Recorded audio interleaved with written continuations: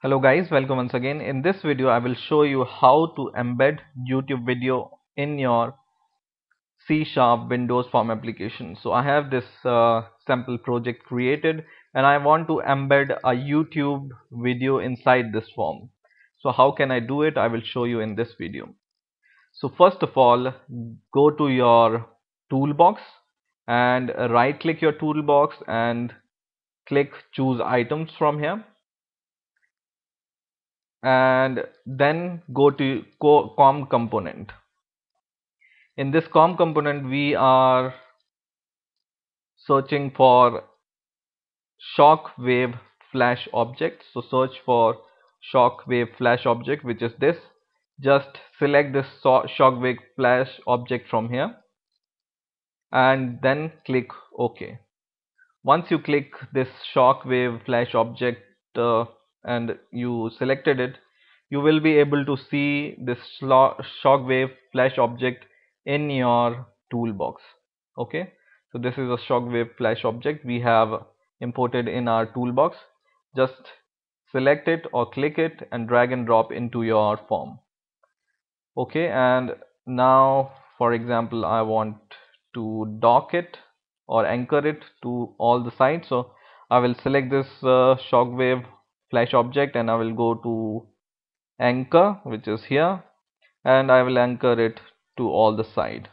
Okay, once you have done it, you just open whatever YouTube video you want to embed in your shockwave flash player object.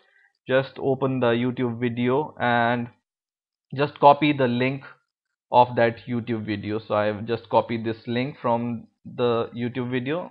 Go to the shockwave player once again, and what I'm going to do is I will just select this shockwave player and I will go to the property and I will search for the property called movie. This is the property called movie, and in this property I'm going to add this link. And there is a small thing we need to edit in this link. What we need to edit here is, after your link, which is YouTube www.youtube.com/watch, and there is a question mark, so we need to delete this watch and a question mark from here.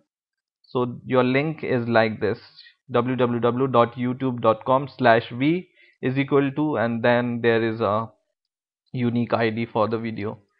And one more thing you need to do is, after this slash v there is a equal to sign. You need to delete this also, this equal to, and instead of that you need to add a slash sign here. So your total or complete link now will be whatever http:// and then www.youtube.com/v/ the unique ID of your video. Okay, and once you have done that, just click in here in the middle and you will see YouTube video is embedded in your form now, and you will be able to play it and you will be able to do whatever you want to do with this video, as you can do it with your YouTube videos. And when you run it, you will be able to see this YouTube video embedded in your form once again. Maybe it may take some time to load from the internet because you need to have active internet on your computer. So you can see here it's loading slowly, and once it's loaded, then you can just play this video inside your form. So I hope you have enjoyed this video and you will be able to embed your video inside your form.